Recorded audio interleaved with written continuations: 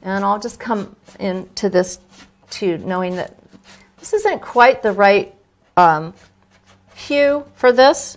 I want a little bit more variety, but I think it is about the right value, so I'm going to err on the side of value almost always.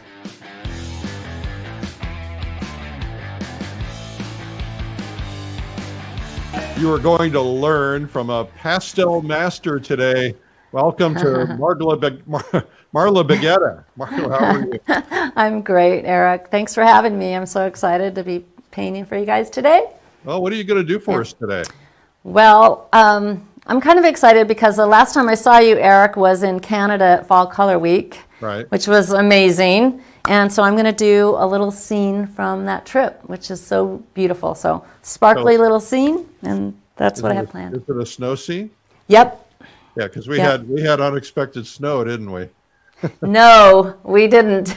And that was a little daunting. I was like, oh no, it's going to snow. But it was amazing. It was really, really amazing. That's when I discovered that I actually liked snow painting. I had a bad attitude about snow painting before that, but even though it was very cold, of course, we had some places we could stand in the windows and paint out the windows. That was kind of... No, it was fantastic, the whole experience, the people. And I don't know if you remember this, but I was there when it was my mom's 80th birthday, and that was a big, big no-no. And that whole, remember that morning, that whole group, it was like 70 or 80 people? Yeah. We sang happy birthday to my mom. Do you remember that? Yeah, I do. Yeah, it was fantastic. That was pretty special. Yeah, well, that's a fun group. Now, we just got together. We had about 40 of us at Fall Color Week in New Hampshire. We managed to pull it off. Oh, the great. only live event we've been able to do all year, but it was reduced in size, which was actually kind of nice because we were able to socially distance and still paint, and it was a lot of fun. Yeah, 40, that's a great group. I'm sure you guys had a great time. I'm always so enchanted. Every time I'm working in oils or acrylics or watercolors for a while, and I come back to the pastels, I am so amazed by their beauty. They're just so enchanting. So much vibrancy. Yeah. Well, I should mention that Marla, we talked about meeting at Fall Color Week. She is quite the entrepreneur and teacher. She has a site called paintinglessonswithmarla.com. You might write that down, put it in the comments, or put it in, do a screenshot so you can learn more about that. She's been doing a lot of teaching during COVID, and she is a phenomenal teacher. I highly recommend her. Oh, thank you. Thank you. Okay, I'm gonna step off camera and let you go ahead and start. All right, super. Yeah, so today I have a little lesson planned for you guys. I'm going to paint a scene from the Fall Color Week, as I said, and I'd love to do a little thumbnail sketch ahead of time, and so I keep a little sketchbook. I like this craft paper to do the sketches on. It kind of mutes the colors down a little bit. This is a sketch that's watercolor and gouache. Let me make some notes. So I'll give you some other examples. So I always print out the reference material just so I have it at the ready and can remember what I did. And so this is really helpful to me because by the time I get up there to my final piece, I've kind of got it worked out. What kind of notes are you putting in there? You know, my notes are anything from just really something super personal, or it may relate to what I have in mind, some kind of note about the atmosphere and my feeling for the mood of the place, something like that. But sometimes it's just like, oh, having a bad day, painting's making it better, you know. That's a new product for you. You should publish a journal of your sketchbooks, show your reference photos and your notes. Yeah, I think they're beautiful, aren't they? Yeah, this is Taos. So yeah, I like these a lot too. Okay, but today I'm going to paint this this one here. So this is a really kind of bright, fun, glittery scene from. Gosh, Eric, maybe you can help me pronounce it. Kananaskis State Park. Kananaskis. That's a tough one. That's a really tough one. Yeah, Okay. which is in between. It's by Banff and Lake Louise, but about an hour from there. Yeah, it's amazing. All right, so I'm just going to get started. I'll probably get some good headway on this today. I always like to start out just with, can you guys go to the, are we on the? Yeah. All right, great. And oh, I need to put my hair up so that I don't have it in the way. Always make that I have mistake. that problem too. Oh, do you? Yeah, well, I got a good hair gene from my mom and dad, so got a lot of it. Can you speak to how you have your pastels laid out? Yes. Very intentionally, they are set up by hue, value, and saturation. And if you notice, there are no wrappers on the pastels.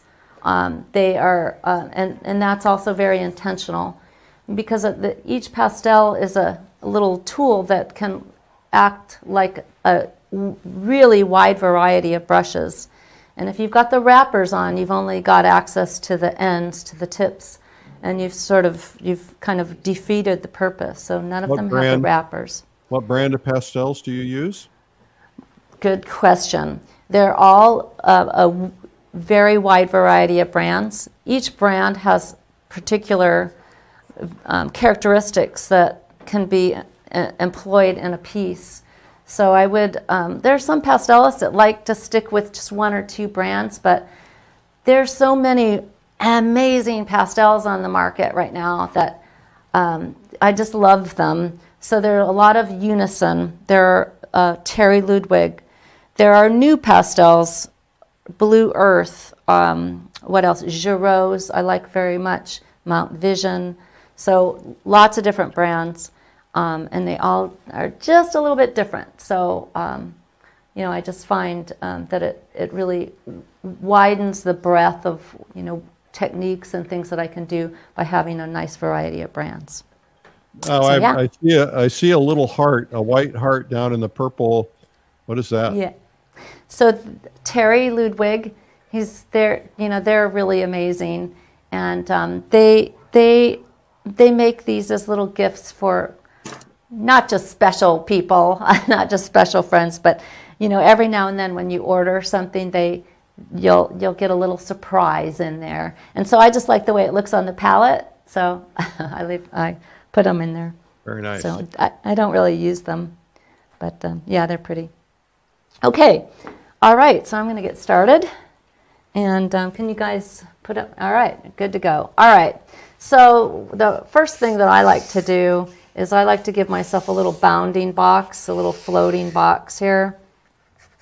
And I prefer not to paint to the edge here. Some pastelists paint to the edge and frame in a particular way that that works. But I like to frame my finished pastels with a matte still.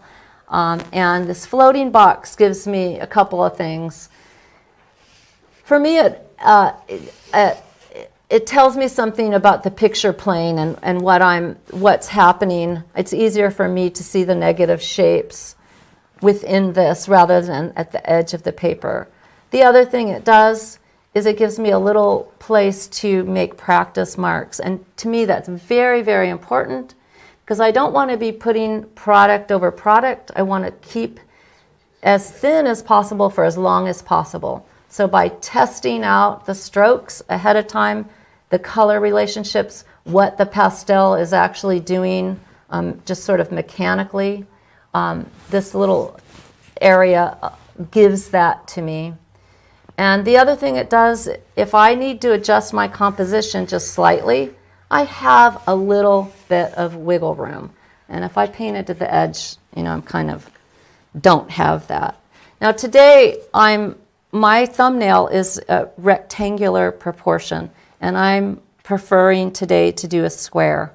Now, I just like the squares. I think it's a really dynamic proportion to compose within. I also think that they look good as a finished piece, and they have a little bit of a kind of modern bent, and I'm not sure what that is about it that I how I feel about that, but that's what I think. So I like and what kind of paper? What kind of paper are you using? Yeah. Thanks for reminding me. this is Pastel matte, and I love this paper. It comes in a lot of beautiful colors. It's considered a multimedia paper, and it has a very, very smooth surface, and it grabs onto the pastels in a very particular manner, quite different than some of the other pastel papers, but I love it, and I've been using it. Oh gosh, we'd have to look. Can we? Right. Can we do that? But I'll swing back around to that. So I'm going to start in with just kind of a sketch, kind of wash in some of these shapes, and I'm going to make some adjustments to this from this thumbnail to the square proportion. So that's something to be aware of. Usually when I'm painting, say in plein air, I'm going to try to be pretty intentional and keep my final the same proportion as my thumbnail, so that I really really achieve what I wanted to achieve in the thumbnail in terms of composition. But in this case, I'm in the studio. I feel pretty confident about it, and so I'm going to go ahead and make a little change. So I'm just going to get in here and wash in some of these shapes real loose. And I'm concerned about a couple things, thinking about that I want my scene, I want my trees to be not static. It's a living, breathing scene. So I'm going to give it a little more gesture than perhaps sort of exaggerate that. But funny enough, I find that when I exaggerate it, it usually winds up being just about right. I think I'm exaggerating it, but usually it's just winds up just about right. So that's kind of funny. And as long as I have been painting, which is a long time, I've been teaching for 25 years now. It's crazy. So. It flies when you're having fun. Yeah, I know. And I feel so fortunate to, I've been doing this, I've never really had a real job. I've been a full-time painter pretty much my whole career. Started out as an illustrator. So. Are you thinking at all about values yet? I am a little bit. So just with this washing this in, so I'm establishing a couple things. See this? This is my little fall tree in the light. So I'm leaving the paper here because I don't want to put light over dark here. I want to keep it as thin as I can. Here's my mountain shape in the distance. Kind of probably simplify this. Here is this tree here, and then I have this other angled plane here, and this is where that glow is that I'm going to try to catch, hopefully, and some other foliage, just keeping it loose and playful at this point. There's the sweep of this bank, and this is where that light is spilling into my scene. I'll just kind of get that sort of placed. Here's there's a little pine tree that's right here, and I'm going to put that in. It's kind of a little detail that maybe isn't necessary, but it's going to kind of frame my composition and act as a little stopper that I think will be somewhat effective, I hope. And so just get that in there like so. So that's kind of about all I need in terms of a beginning sketch. It's pretty loose and crazy, and at this point it's really just a map for me. It doesn't have a lot of definition to it yet, but I like that about it. All right, so that's pretty good. So now what's next? That's always the thing. Where do you start? Well, I don't have a thing where I'm going to start from the top and work to the bottom, nor do I really think about, other than thinking I want to stay thin as I can for as long as I can, I am not considering or giving sort of precedent to hard to soft. That is a good train of thought, to work hard pastels to soft ones. However, what I really am more concerned about is establishing the value and color relationships as quickly as I can, so I can start to see the piece as a unified whole, or at least see my way into it as such as quickly as I can. So to that end, I'm going to pick out some things that are going to get me there, and I think I want to put some of that gold in for that tree, because then I can kind of key off of that a little bit. So I need to get something in. You got to start somewhere. So I'm going to start here. And it's nice and bright. And just get it in there. And that's that's kind of going to be the main focal point here. Now, next, I need something for that snow.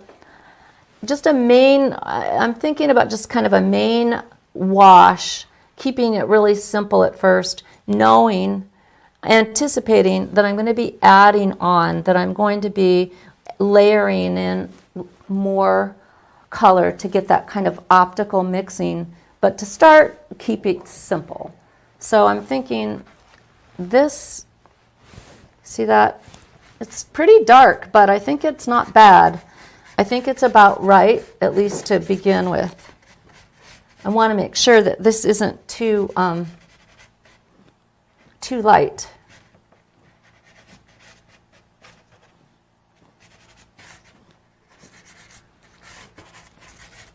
So just really simple, kind of like a wash, kind of swiping it in, the big swiping stroke with the whole stick. But notice that I'm letting some of the paper pop through, because I'm going to come back over with some more layers. So at first, keeping it thin.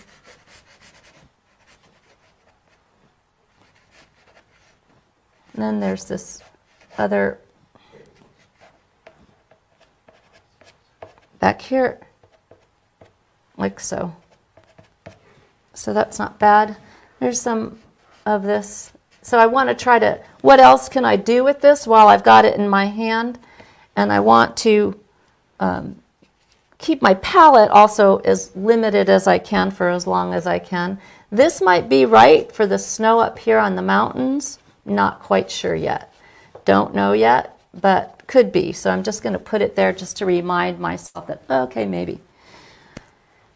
Next, I want to establish, I think, this. Now it's backlit. It's got that sun behind it. So maybe starting with something a little bit lighter. Maybe something like this. I love this. This is beautiful, kind of dulled green, but still it's got some chroma to it. So understanding that those three elements, aspects of color, hue, value, and saturation are just, that foundational knowledge is just key to getting all this going. So I think that's pretty good. And now, now something a little darker. And notice that I'm not concerned about the sky yet. I'm going to knit the sky in and around these shapes.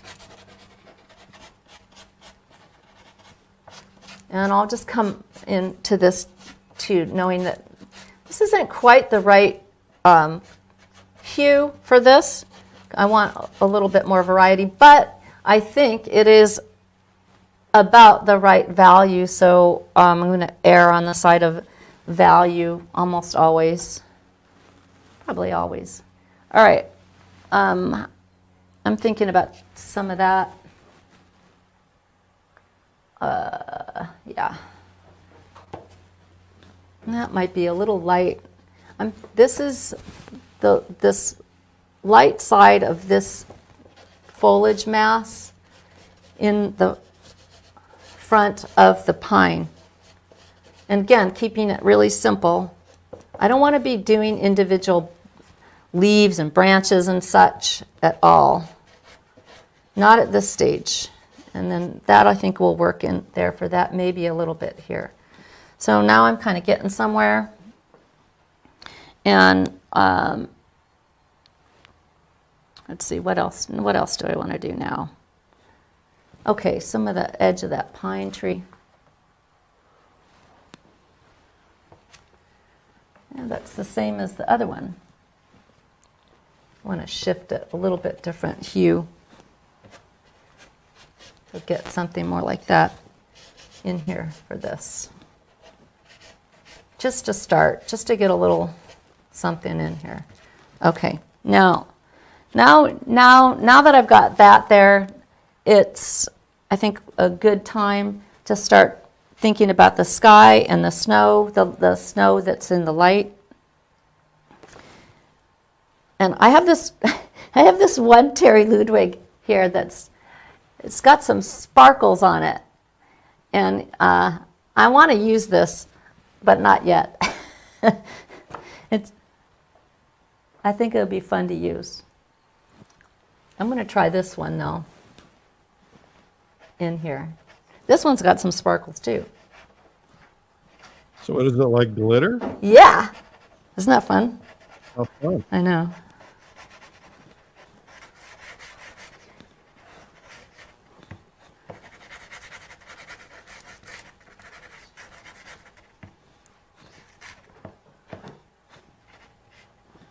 Yeah, that's super fun. Yeah, I think that's not, I want it to be a little more gestural. I think that's not bad. Now I want to tackle this up here. Gosh, what do I want to do up there? I'm going to get a little something for the bank here.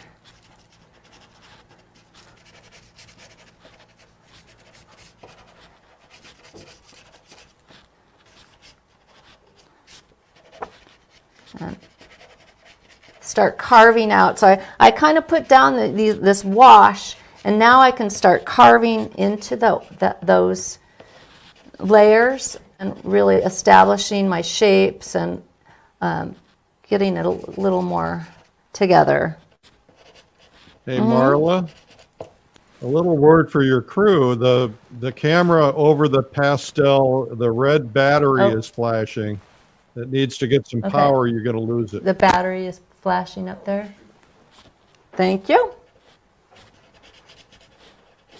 You're welcome. It's good to have pairs of eyes.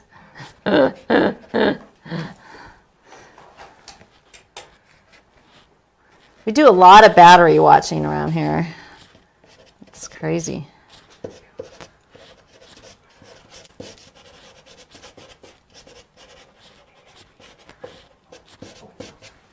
All right.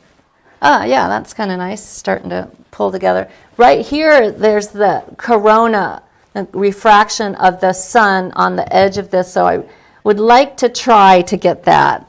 I kind of got it a little bit, a suggestion of it in the thumbnail, and so it'd be fun to try to get it. So I'm going to come along with something like this right on this edge. Sometimes stuff like this can be kind of tricky. I mean, it can kind of come across in a painting as a little trite or whatnot. But so, you know, kind of want to be a little careful about it. But I think I might be able to pull it off.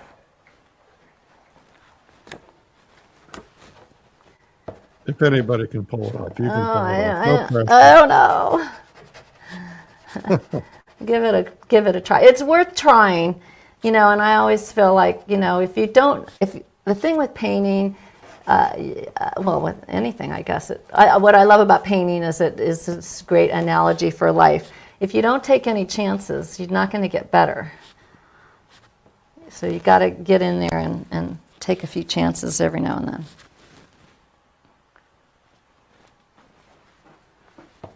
So I'm going to go ahead. I'm pressing kind of hard by now on that, which is a little counter to what I usually try to do, but also have limited time, so try to make this happen. All right, and now I'm going to get in there with some sky color. The other thing I'm not a big fan of is blue sky, because blue sky, it's really easy to have the blue sky just kind of kill. If you get it too dark in value, it can kind of kill the value relationships and make everything a little too dark, because that Carlson's theory of angles, the sky is always the lightest value. So blue is tricky, so gotta be careful with it. So I'm gonna get some blue in there, because we've also got that snow and it's reflecting the blue sky, and we kind of want it.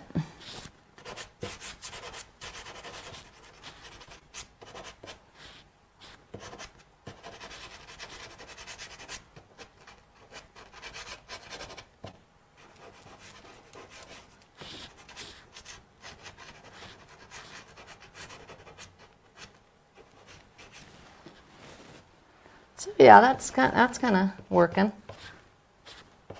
There's my mountain. These clouds, wispy, really beautiful. Gosh, it was gorgeous there. It's just amazing. So now I'm just making some marks, kind of playing around with the pastel, turning it on its edge. This is a Terry Ludwig. It's got a nice sharp edge, so I can get in there and make some interesting marks for the sky holes. And I don't want to pick around with that too much yet, because I've got other stuff to do. So I'll circle around. I'll circle back to it. You're kind of blocking the camera with your head. Yeah, is that better? There we go. Yeah.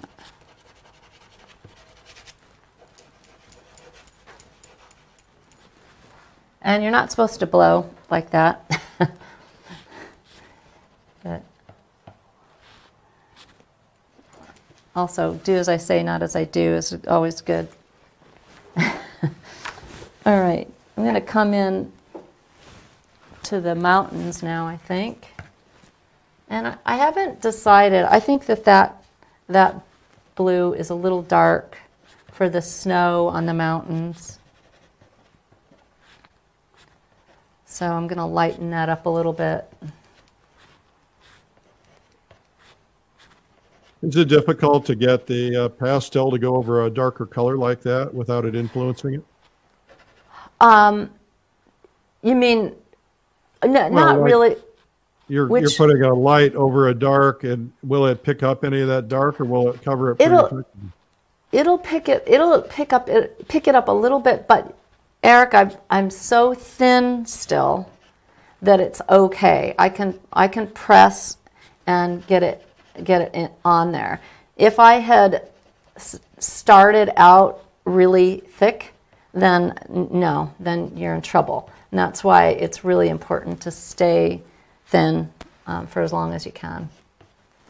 Okay, now I kind of lost some of the darks in the mountains, but I'll come back to that.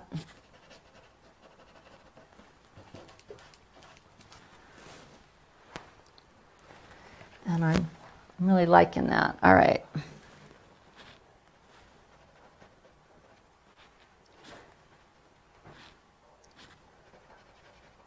Yeah, my underpainting is so thin that this is no trouble.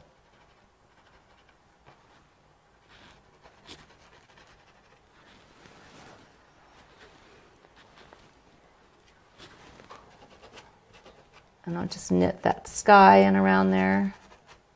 And the shape of this pine, you know, I gotta fiddle with it a little bit, but for now, right now I'm just trying to get my everything kind of established. And then later on in the process, I'm going to refine the shapes. I'm going to add on to the colors, get the more nuanced color relationships, some texture, a little bit more mark making, all that fun stuff. But just get going. I'm just trying to get the thing working as a whole as quickly as I can. Get it to come together.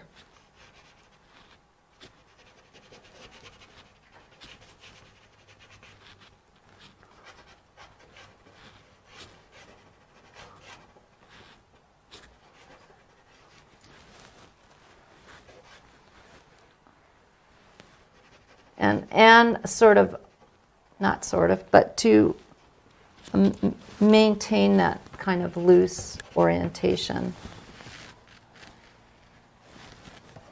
All right. Now I'm just kind of deepening some of my darks in here because it feels like it's time to do that.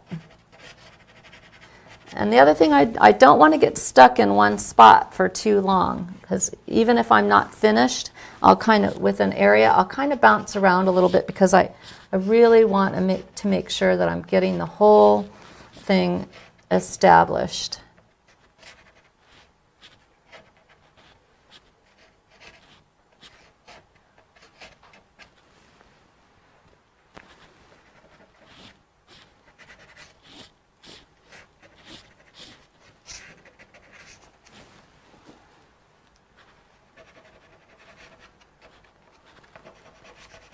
My little tree over here. So kind of getting in there, getting a shape, and then breaking it up again. So making it and then breaking it.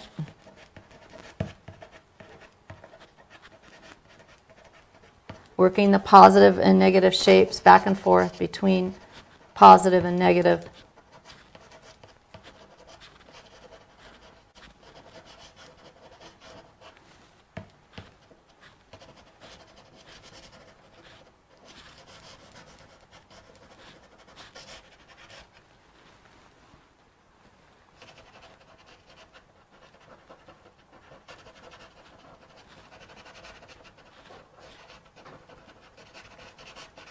Now, this mountain, I'm missing those rich blues on the mountain, and I want something maybe like this. I'm thinking it's...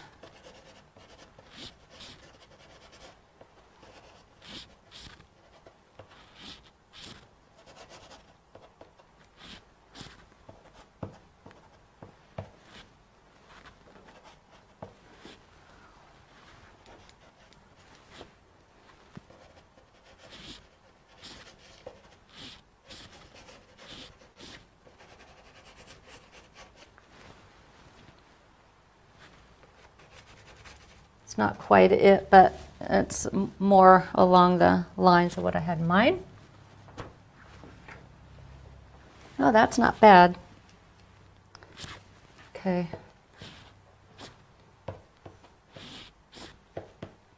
A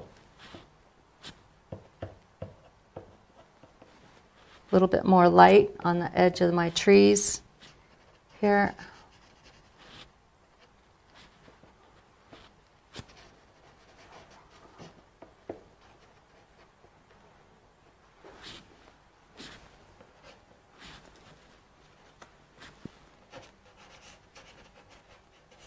So even if I don't have the hues exactly right, I'm okay with that. I'm really more interested in making sure I have the values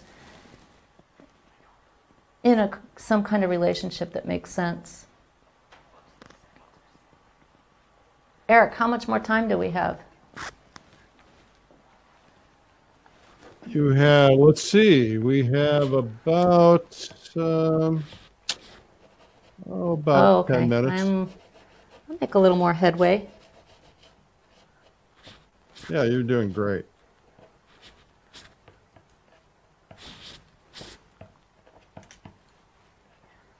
Try to get some of these fun little details happening, even though I probably wouldn't do it yet.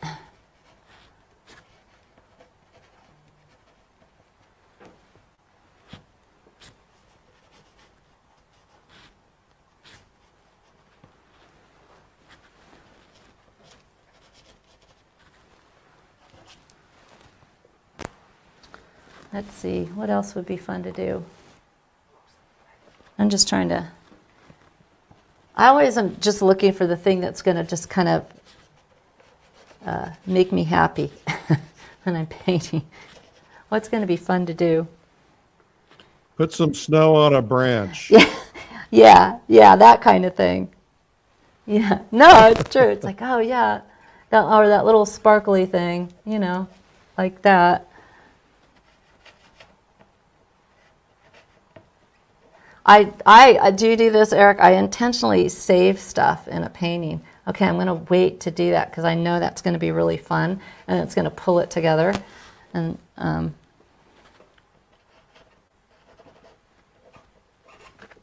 so I'll kind of save things for myself. Like, yeah, I mean, that kind of stuff's really fun. All right.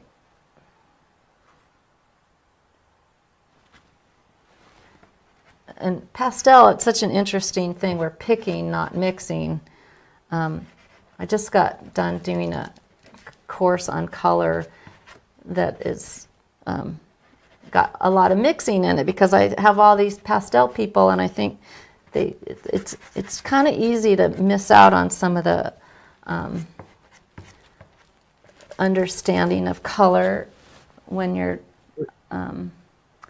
never mixing. We have a question. The question is, what do you do? Do you spray your final piece with a fixative or something, or do you just put it under glass? It really depends on a couple of things. How much product do I really have on there? But usually, if it's going to go in a frame, I do I do spray it, and I use a fixative very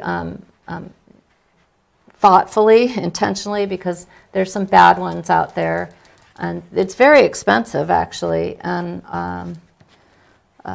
so you have to do it pretty carefully. I have a YouTube video on how I spray because you kind of got to do it right.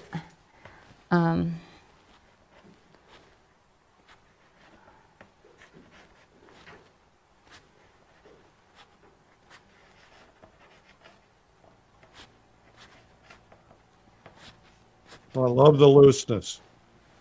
Yeah, it's fun. It's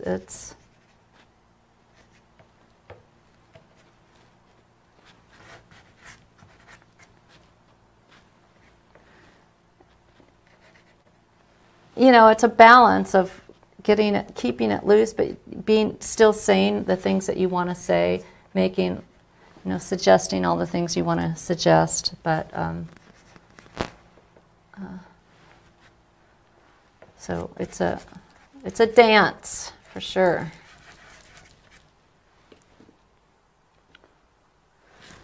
Let's see.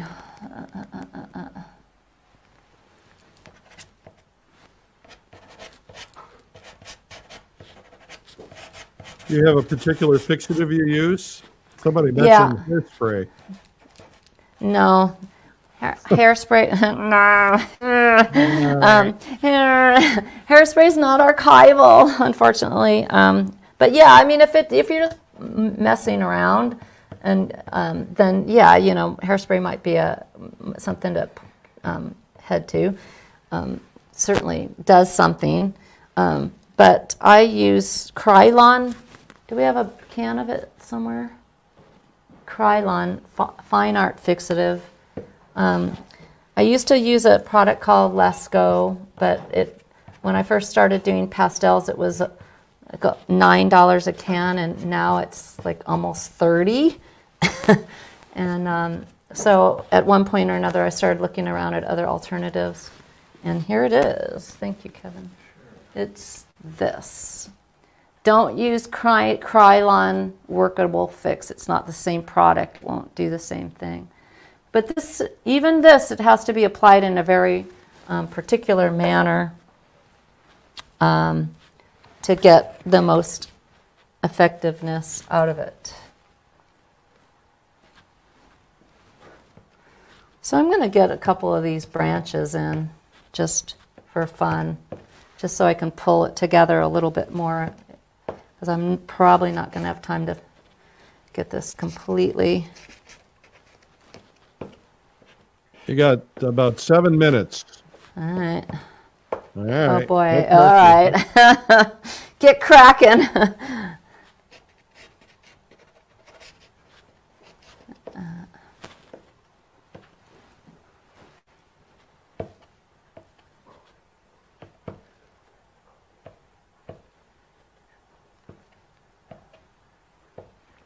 How often do you go out plein air sketching? Well, as much as I can. Okay, I'm going to be, totally honest. I live in Oregon. It rains a lot. Rain and pastel, not a good mix. No, not a good mix. And you know what? I do not like to be cold. That's why I can't believe I went to Fall Color Week and it was snowing. It's like, oh my God.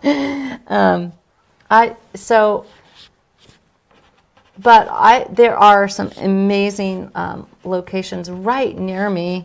I have a beautiful riverfront right near my home.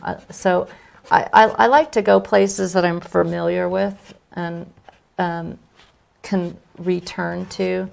As I'm a big fan of repetitive painting, painting the same scene over and over and painting it in different lighting conditions. I think that it's a really rich way to work. And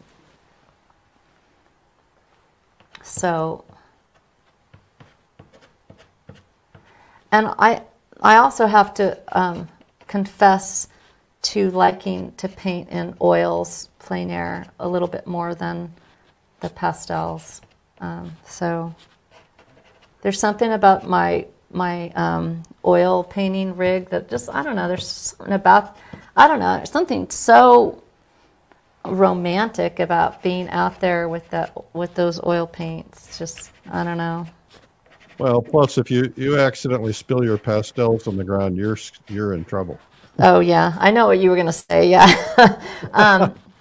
yeah, it's not a good look, and I'm sorry to say I've had some students lose their rigs. It's not fun, and it's also very expensive. So you could see this is starting to pull together kind of nice. Some of these little. So do you recommend that artists try and use different mediums, different approaches? Because some people will say, hey, stick with pastel till you know it. Some people say, try oil, try watercolor, etc. What are your thoughts? Well, you probably can guess what my thoughts are. I personally feel like every medium sort of informs another, and that there's learning, for instance, learning to mix in oil or acrylic is going to help you with your pastel work. It just is. I also find that you sort of, I don't know about you, Eric, but I kind of, having a little break from a medium, it's just, it makes me appreciate the other that I've sort of taken a break from. When I come back to it, I'm like, oh wow, this is what this is. I was talking to a pretty well-known artist yesterday who said the exact same thing. He said he gets bored I get bored. Yeah. And he needs to get out and try something new and do Yeah. some things to mix it up to keep it fun. That's it. It's totally it. This is not boring. I mean, we're not doing boring stuff here. This is really fun. But there's, like even the dustiness, the chalkiness of this. There's something to be said, like taking a little break from it, and like okay, and then coming back. What's interesting? So my tray here, it has a lid. And what I'll do is I'll put the lid on, and then I'll be working in acrylic. Put I have a big glass palette, and so it's covered up sometimes for a couple of weeks at a time, and then when it's time to go back to the pastel, and I open up that lid, it's like, whoa, yeah, that's what these are. It's like, it's so cool. You do the same thing with certain paintings. You just have to get away from them for a while. Yeah. Yes. Yeah. Yeah. Yeah. You need that distance, that perspective on things. So yeah, I think this is kind of coming out kind of nice. That's sort of working. I would want to work on just refining the shapes of some of these sky holes, maybe adjusting some of these values just a bit, but overall it's not too shabby. Well, I'll mention again that Marla has painting lessons with marla.com, and you can go in there and find online painting lessons and check it out. Yeah, please do. Yeah, we work really hard. I teach live workshops all around the country and some internationally. And so with this crazy, unpredictable time, I've put all my energies into the online lessons so that my students can have an experience all year round. And I do like it because rather than just working with students for 3 days and then see ya, I get to stay connected with my students year round and really get an in-depth experience. And it's really been something. And I have a very small yet effective and wonderful team. They're really committed. Everybody works so hard.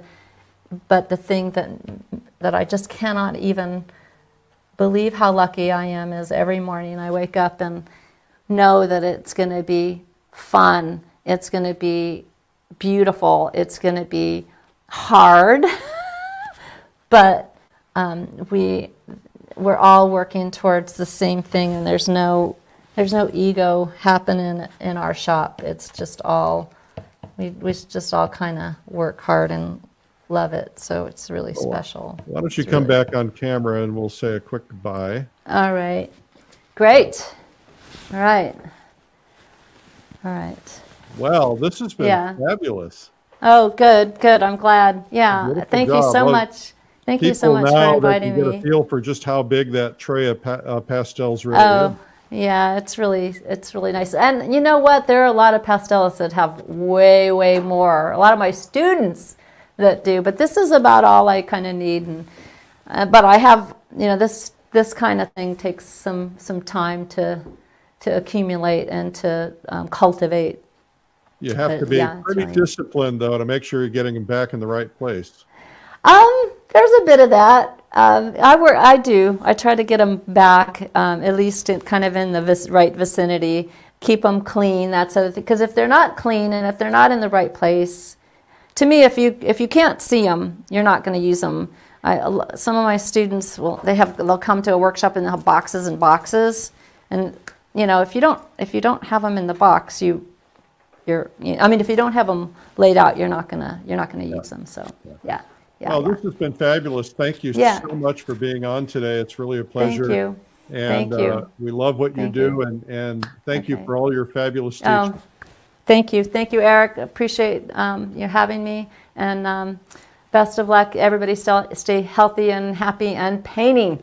That's right. All right. All right. And happy holidays. Okay. Same to you guys. Bye-bye. Well, that was fabulous. And so I hope you enjoyed that. I want to tell you quickly a couple of things. First off, we have a free gift for you. If you tuned in and you're new to us, we have a new gift. And I mean a gift, and it's called 97 Painting Tips, Amazing Painting Secrets from the World's Best Artists. It's 2 hours of video. Our gift to you at 97tips.com. Coming up on Sunday, my blog's coffeewitheric.com. And if you don't subscribe, pick it up. You should check it out. Also, I'm taking a group of painters to Russia in September. We only have 13 seats left out of the 47 that we had available originally. Maybe it's 12 seats left now. Thank you for watching. The goal here is to keep you distracted from all the craziness in the world right now, to keep you positive and upbeat and growing as an artist and learning.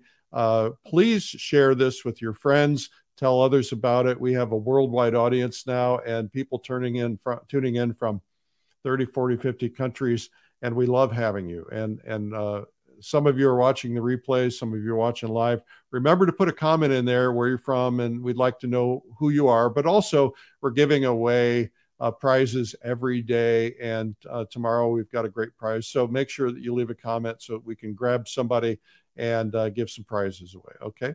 Thank you for tuning in, and thank you again to Marla. She is a fabulous teacher, and have a terrific day. I'm Eric Rhodes, publisher of Fine Arts Connoisseur and Plein Air Magazine, and part of Streamline Art.